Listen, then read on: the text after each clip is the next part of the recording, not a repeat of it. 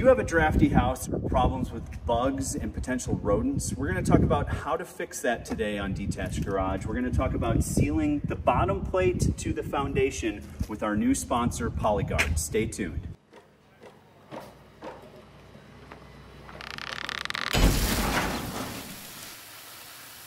What's going on, guys? Welcome back to another episode of Detached Garage. Today we are talking about our new sponsor, Polyguard, and using their gap filler and liquid flash product. Since my existing house was built in 1998 and has no house wrap on it. And then we're going to talk about filling the gap between the two buildings, the new building and the old building. And then we're also going to talk about the connection between the foundation and the bottom plate of the house. So let's talk about the tools you're going to need for this project. Polyguard's gap filler, their blue barrier gap filler, and their liquid flash product are what you're going to need. I use the sausage tubes, and with the sausage tubes, you need a sausage gun applicator. This is the Milwaukee M18 sausage gun. And then what you're also going to need is some masking tape to help with cleanup. You're going to tape the bottom plate in the foundation so you can just spread it over the top and rip it right off. The other thing you're going to want, depending on the gap you're trying to fill, are some different nozzles for your sausage gun. And then if you want to reuse those nozzles, you're going to want some mineral spirits to clean up afterwards. I'll put all the links to these products in the description below. So let's talk product specifics. This is Blue Barrier Gap Filler. The really nice thing about this is we're in Wisconsin. It's about 37 degrees today, and this can be used and applied down to 25 degrees, which is great for winter applications. You're going to want to store it above 40 degrees though, and this cures once it hits air. So be sure that you're capping your gun when you're done and not in use. So we're going to talk about applying it between the old house, which is built in 1998 and doesn't have any house wrap on it, and the Huber zip system. We're going to fill this gap right here to help with reducing air and draft and bugs and potentially rodents as well. So we'll seal these two together.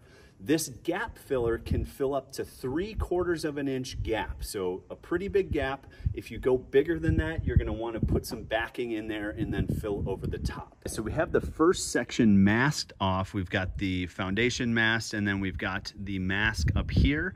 And so I've got the wide tip on the Milwaukee Tool sausage gun. And so what we're going to do is we're just going to go down from the top. There's already some caulk here, but we're going to just go right over the top of that.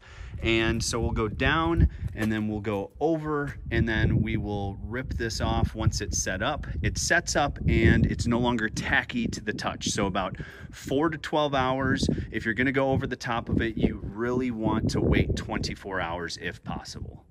So we have the first strip done between the house and the new garage, and then we've laid the bead here between the foundation and the bottom plate. So we are making sure to cover up any nail holes, and I just wanted to show you what it looks like once the bead is laid, but it's before squeegeeing, and this is what it looks like after we squeegee and kind of get it flattened out. Make sure it's flat, and again, it's a little cold to work with it right now since it's only 37 degrees out, but you can apply this down to 25. Other thing, we're on the south side of the house, and this has direct exposure to the sun. There's a 9-month exposure warranty on this product. So one of the cool things about the Polyguard Blue Barrier Liquid Flash is it sticks to all sorts of different types of material. The block, the wood, the sheathing, and even the foam in the Zip R3 barrier. And you get a continuous barrier of flashing for your windows, doors, and even your connection from your foundation to your sheathing. So we have the entire foundation to sheathing connection completed around the house. We've still got the orange masking tape on, but this was pretty easy. This is day 2, but it went about an hour and a half to get all this done. So a special shout out to Polyguard for sponsoring this episode with their Blue Barrier Liquid Flash and their Blue Barrier Gap Filler. We're going to have another episode coming up with their liquid wrap product, where we're going to put that on our existing house that has no house wrap on it, no Tyvek, no nothing. And we're going to use that as the weather barrier for our house and the connection between the house and the garage.